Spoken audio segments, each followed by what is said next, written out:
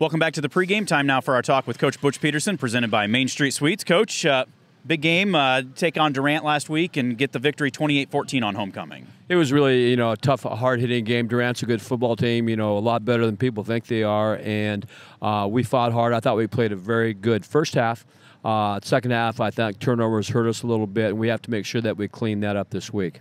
Well, we talked a lot about focus last week, especially with homecoming, and it seemed like the guys have done a really good job this year, being focused, being ready to go when their time is called out on that field. They're very, very mature for being as young as they are. I mean, there's a lot of sophomores out there and some freshmen a little bit once in a while, and they've done a really good job staying focused, and I'm really proud of that.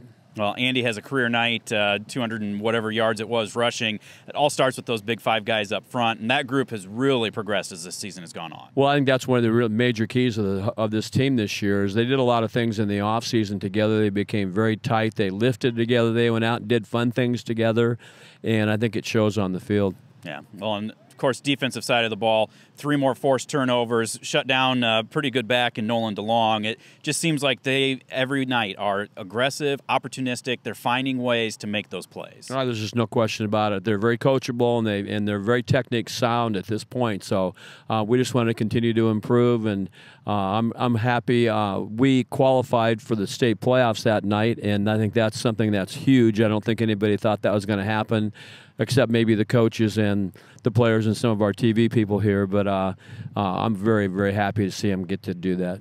Well, like we said, though, it's great to do that, but now let's look a little bit bigger. And you know that you got to keep working at it to be able to go beyond week 9 and see how far you can go from there. That's right. If you think when you start becoming satisfied, you stop improving, and we're not going to be satisfied yet.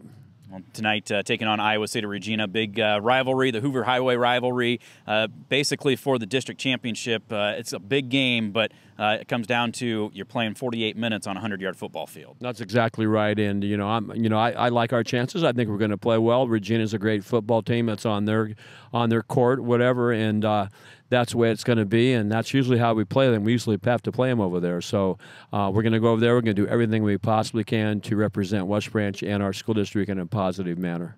We're looking forward to it, Coach. Thanks very much for joining us. All right, thank you. That is Coach Butch Pedersen, presented by Main Street Suites. Back with more of the pregame right after this. You're listening to the Bearcast at westbranch.football.